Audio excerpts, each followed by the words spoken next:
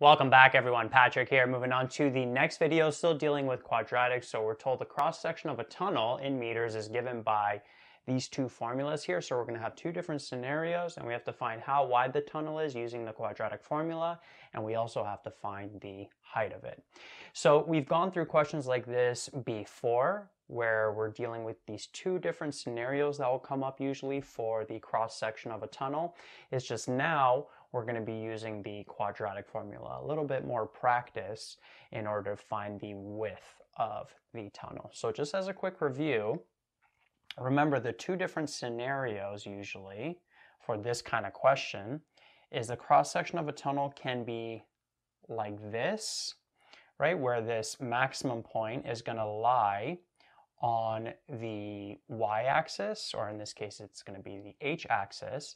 So that's going to be for part A. And also notice in part A we have y equals ax squared plus c, right? It's in that format where there's no bx term, and whenever you have something like this, for the cross section of a tunnel, it's going to look like that, right? Where x represents the horizontal distance from the center. So if we go 1 meter, if an x value 1, that means it's 1 meter from the center of the tunnel like that.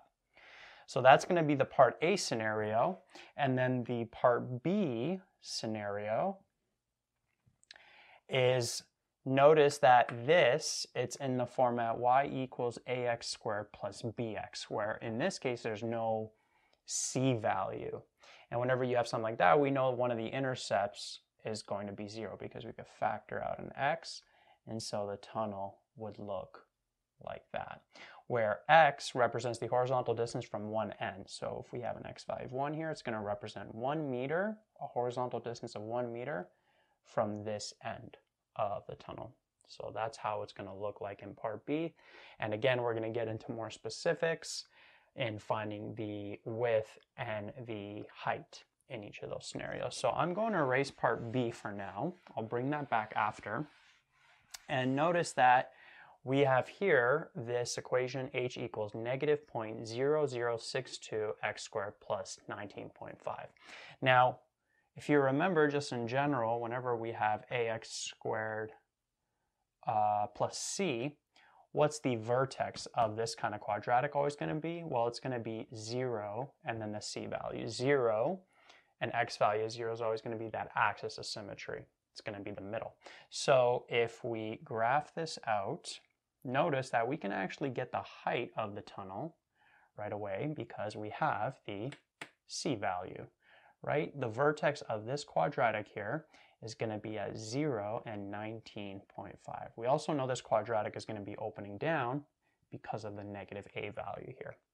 So the height we already have. We can get it directly from the equation in this case. In part B, we're not going to be able to directly get it, but in this case we are.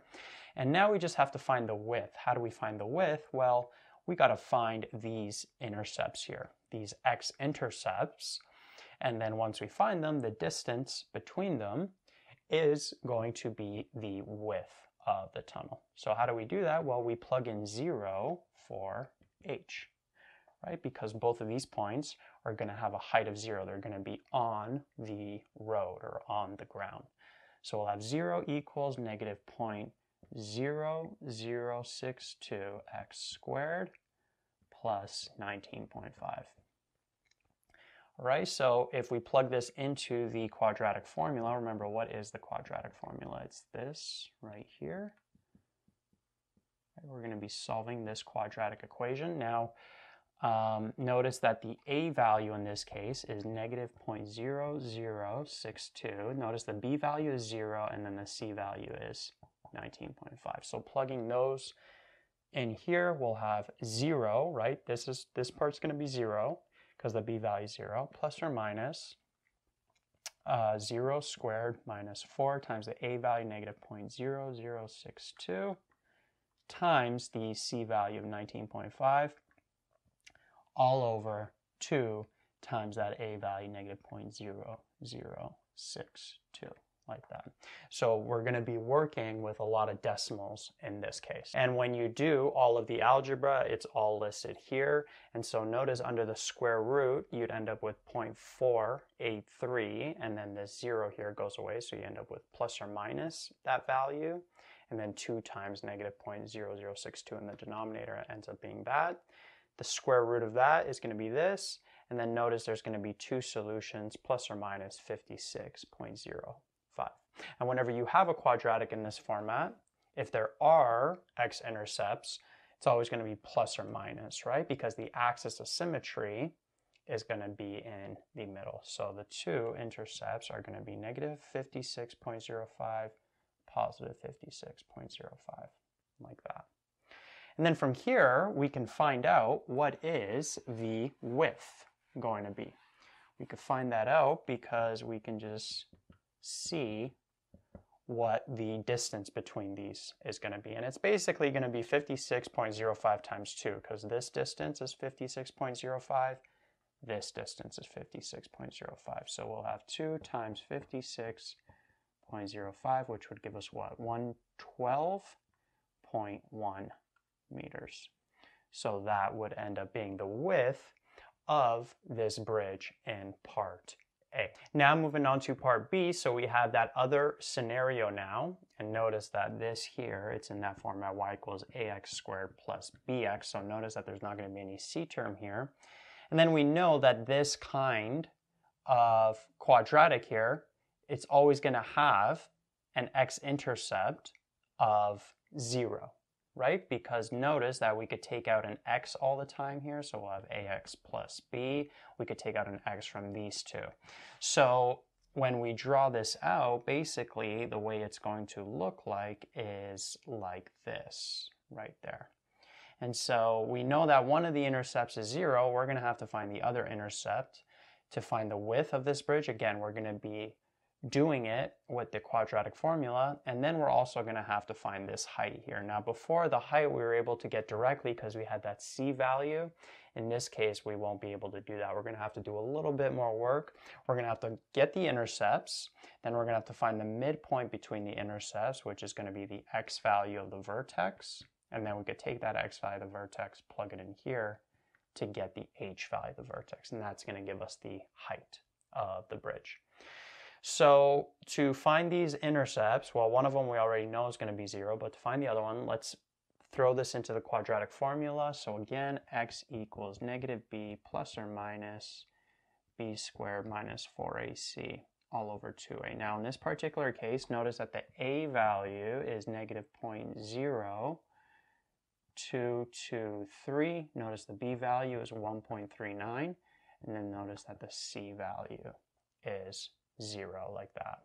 And so what's going to happen is we'll have, plugging all of this in, negative 1.39 plus or minus 1.39 squared minus 4 times the a value of negative 0.0223, but then we have multiplying the c value of 0. It's actually going to make this whole term go to 0. Then we'll have 2 times negative 0.0223. Like that. And then doing all of the algebra here with all the decimals. So notice that this part is going to go to 0, as we have here. 1.39 to the power 2 is approximately 1.9321. But then when we square root it, right, we end up with the 1.39 again, right? Because it's like the square root of 1.39 squared. Well, that's just going to give us 1.39. And that's where that 0 is going to come from, because one of the numerators here is going to be 0. We're going to take negative 1.39 and then add 1.39 again. Okay, so that's where that 0 is coming from. That's always going to happen when you have a c value of 0, because this square root portion, you're just going to end up with the b value again right here. And then the denominator this whole time, 2 times a, is negative 0.0446. And so from there, if we write out the 2 solutions over here, so we either have x equals negative 1.39 minus 1.39 over negative 0.0446, or we'll have negative 1.39 plus 1.39 over negative 0.0446. And so we end up with 0 over here, and then over here we'll end up with 62.33. 0 we were already expecting, but now we got this other point here, which is going to be 62.33, like that. So we got that, which is nice. So we know actually from here how wide is the bridge. Well, it's just this minus that, right? It's the distance between the intercepts, like in the previous case. But one of the intercepts in this case is 0. So it's really easy. You just take this minus 0, and then you get that width. Now, to get the axis here, what you would do is you would add the intercepts divided by 2. So we could just take this and divide it by 2 since one of the intercepts is 0. So we'd end up with 31.165. So that's going to be the x value of this vertex right here. And then if you want to get the height, you just take this value, this x value, and plug it into the equation to get the height. And that's going to give us the height of the bridge, right? Which is going to be the h value of the vertex. So 31.165, that's going to be squared plus 1.39 times 31.165, like that. And then when you do all of that algebra, you end up getting all these values, and then the final height is 21.66 meters. So that's going to be the h value of the vertex, which represents the height of the bridge. So we got the width over here, the difference or the distance between the intercepts, and then we have the height of the bridge, which is going to be the max height, which is the h value of the vertex.